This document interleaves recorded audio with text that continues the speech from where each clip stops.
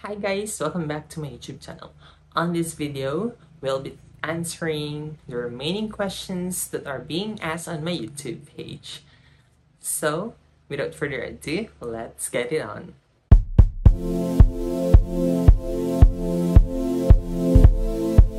Sir, salamat po. Nakakuha ako ng idea. Of course, you know what? I actually did these videos because when I was applying for my NCLEX, nangangapa din ako. Kaya, gumawa na ako ng videos.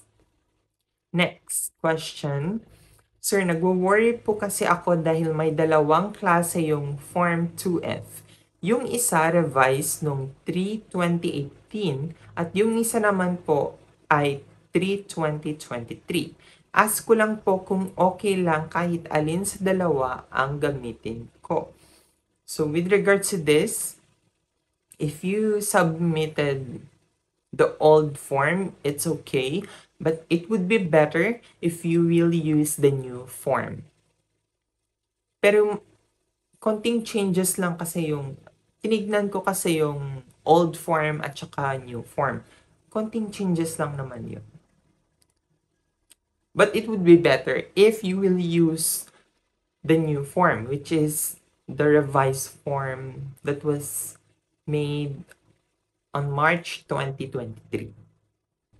Another, what if you're not RN po or you don't have a license sa Pinas? Can I just submit a form or a 2F form? Thank you.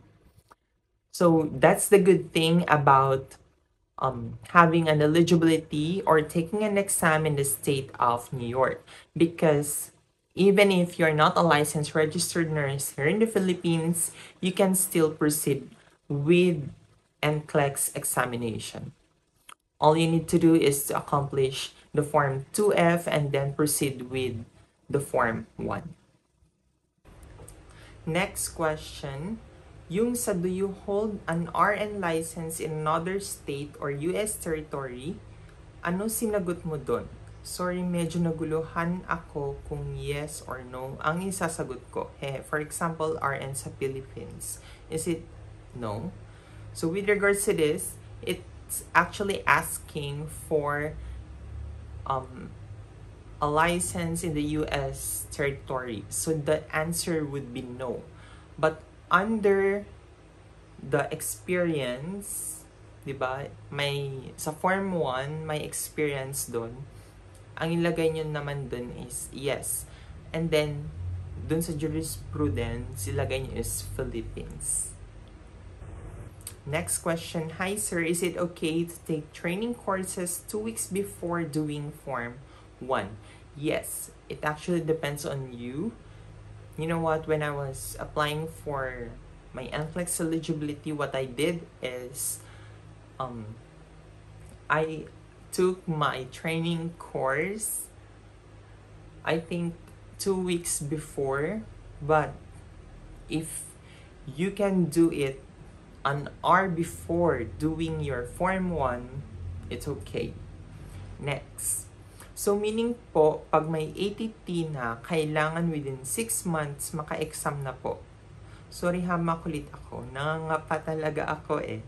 Paano po mag-apply for exam na if may ATT na? Yes, once you have ATT, you need to schedule your examination on the given dates. Because may expiration ng ATT. Ang eligibility in the state of New York, walang expiration. Pero ang ATT, it's only valid for 6 months. Next question, hello po. Sa pag-send po sa PhilPos, ano pong address na nilagay mo? May nabasa po kasi ako na dapat daw po address ng school. And also po, need ko po ba i-wait na ma-receive sa NYSD 2F and 3F ko bago mag-start sa Form 1? Sana masagot po. Salamat. I already answered this question. And you know what? The only thing that you need to do is, again, to fill out the first page of the forms 2F and 3F. Pupunta na kayo sa school nyo and then sa PRC and then sila na ang bahala. Hindi kayo yung maglalagay ng address. Kasi they will not acknowledge that one. And with regards to, they need to wait na ma-receive dapat ng NYSED yung forms 2F and 3F.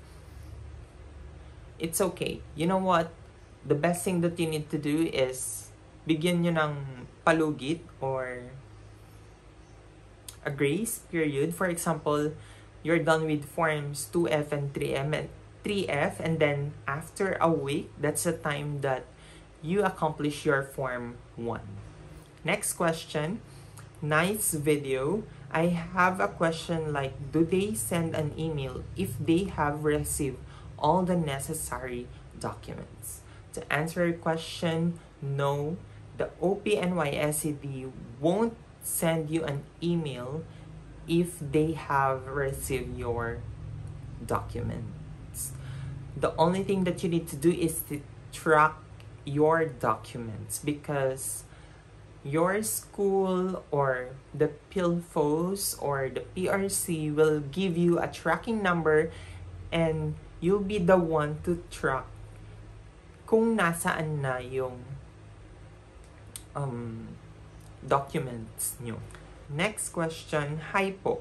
Need po ba talaga ng high school diploma saka nag-SHS or senior high school po kasi ako? So, ilalagay ko lang po SHS ko, bali 2 years po. I'm actually graduate of the 4-year high school. So, with regards to this question, it would be better if, yes, you can actually submit your senior high school diploma lang, but it would be better if i-attach mo din yung diploma mo sa junior high school. But it would be okay because the NYSED will send you an email kung may lackings kayo. Next question. What other documents are to be submitted by our college to the New York Board of Nursing other than Form 2F and transcript? Just watch my video and you'll see kung what they actually need. Well, I'll be answering here once again. What you need to have is a transcript of records, RLE, and then the first page or a copy of the form 2F. Next one. Hi sir, regarding sa both form, handwritten ba or need computerized ang pag-fill up? So, when I was actually doing my application, it's actually handwritten yung sa akin. But it depends on you if as long as readable naman yung penmanship nyo, that's okay. Walang bearing yung computerized or handwritten, depends on you. Next question. How much does it take for it to process the form? So, what form are you actually asking here? So, with regards to the forms 2F and 3F, it depends on how you accomplish or comply with this thing. But with regards to the form 1, you need to do it on one sitting. So, you will not have a problem in the future. Next one, hello po. Yung other name po, yung maiden name, no, it's not. If the other name is actually, if you have, or you use other name, you have another name. For example, yung mga Maria, di ba? Tapos, gumagamit sila ng ma. Parang ganun. Next one. Hi, about item number 5, telephone can be left blank kasi di magkasya ang atin PH number. Yes, diba, if you watch my video, I didn't actually filled out the number 5 section. What I only did is filled out the email part. Next question, hello po. Paano po i-continue yung application sa Form 1 mag-wait po ulit ako ng after 30 days. So I already answered this question. I asked her to message me directly. So, you know what? There is already an update in the OPNY SED.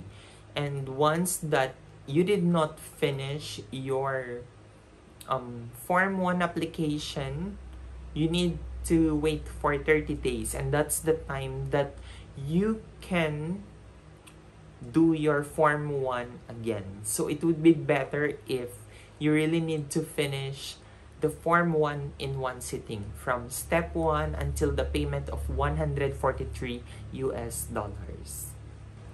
And last question, hi po, pwede bang mauna na yung pag-submit ng documents RLE diploma sa New York bago mag-submit ng Form 1F?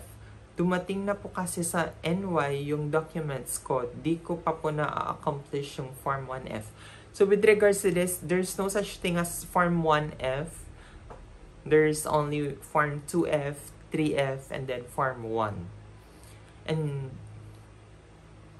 to answer it directly, again, what you need to do is to accomplish the Form 2F, and then 3F, and then give a grace period of at least 1 week, and then that's the time that you finish or you accomplish the Form 1. Hey guys, if you haven't subscribed to my YouTube channel, it's about time to click the subscribe button now and click the notification button for it to get notified with my latest videos. That's it for this video. I hope you were able to learn and I was able to answer your questions. And yeah, that's it. Thank you so much for watching and goodbye.